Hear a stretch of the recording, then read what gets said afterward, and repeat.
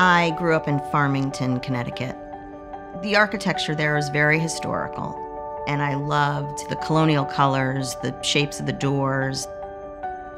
I begged my mother to drive me around to look at homes and entertain myself that way, visually, by sitting in the passenger side, looking out the window at house after house after house.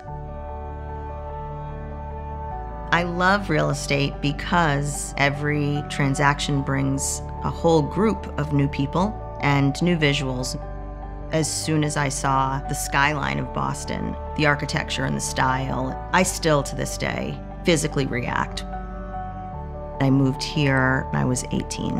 I was a student with no job and no money and would just go out and walk, taking lefts and rights that you wouldn't take. Teaching myself how to use a camera, I started as a property photographer. I was shooting in all different phases of construction, so I was seeing how that worked.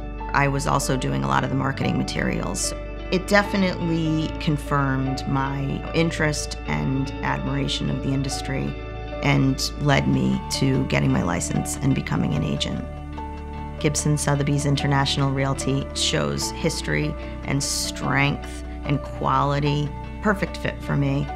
When I first moved to Boston, I came to the South End. The South End is the place that feels like home. To be a part of somebody looking to find their home, it's a huge responsibility. Seeing happy people sign their paperwork and get their keys, I have seen that happiness on people's faces so many times.